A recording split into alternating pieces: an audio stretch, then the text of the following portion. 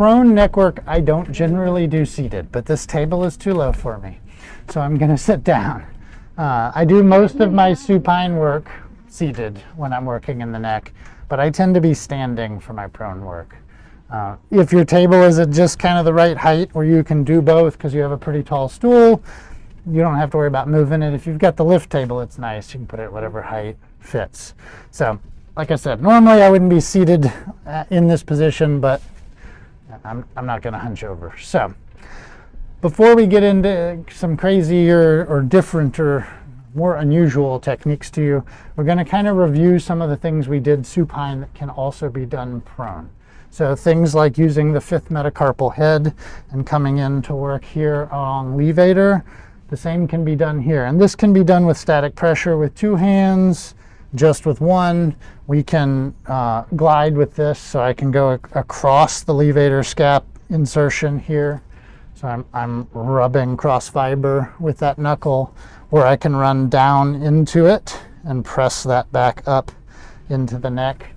I try not to put too much downward pressure after I get past about C5 because I don't want to drive his face into the face cradle.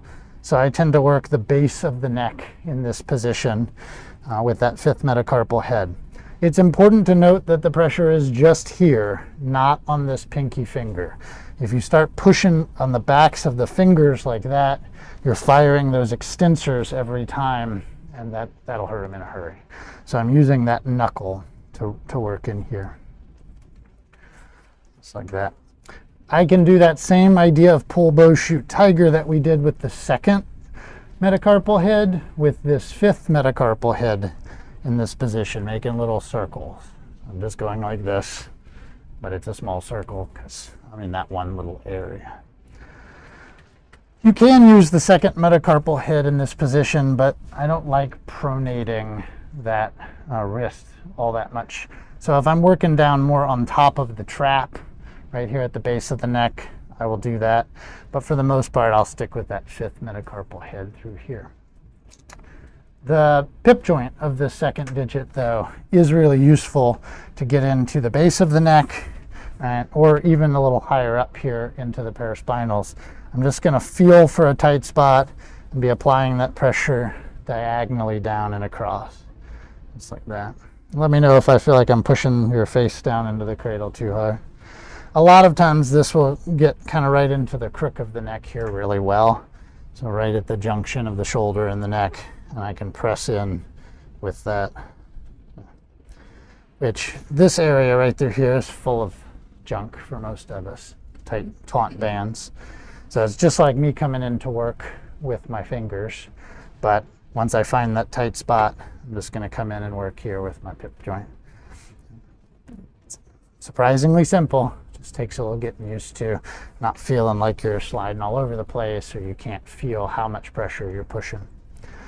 The olecranon is also wonderful for this same little spot here that we're working.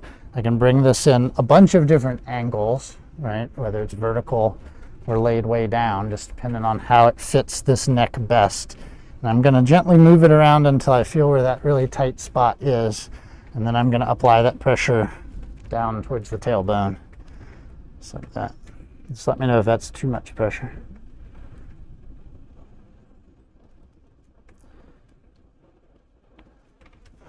That little oscillation can also be used in this position. So when I find where I'm going to apply that pressure and I get pushed in, I'm just going to be pronating and supinating rapidly to give it a little oscillation, a vibration.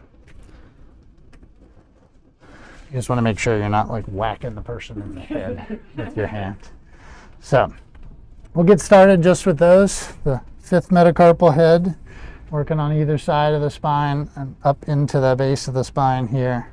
We worked with the pip joint in here, and then the olecranon. Short and sweet to get warmed up. Then we'll get to some no finger grasping, or no thumb grasping rather.